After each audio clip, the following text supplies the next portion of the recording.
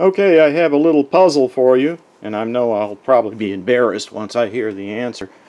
But when I got back from flying and had the plane back on the bench, this is with iNav, after it read about 18 minutes on the time monitor, it started just beeping over and over, beep, beep. Here, I'll show you and you can see what it did.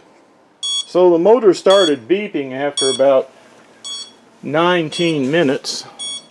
It's about to go to 20 minutes there.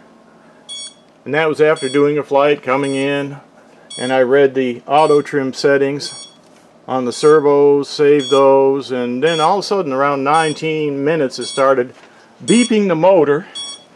And as you can see here on the screen, there's no warnings at all about what that could be. I have no clue what that is. It could be something with the ESC. Let's see if the ESC is hot.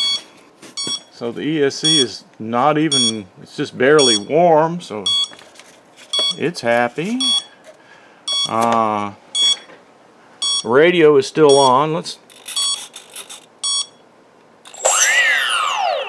Okay, it stopped when I run the motor.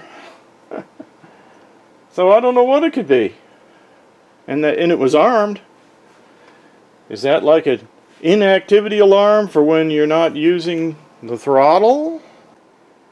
Okay, so I got it powered down now, but if anyone knows why it did that, I'd sure like to know. It was very strange. And you saw that I could still run the motor. There was no errors on the screen. The ESC wasn't hot. There was plenty of battery voltage.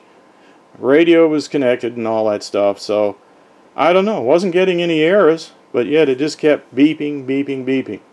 Any clue? Any guesses? Let me know under the video. Thanks for watching.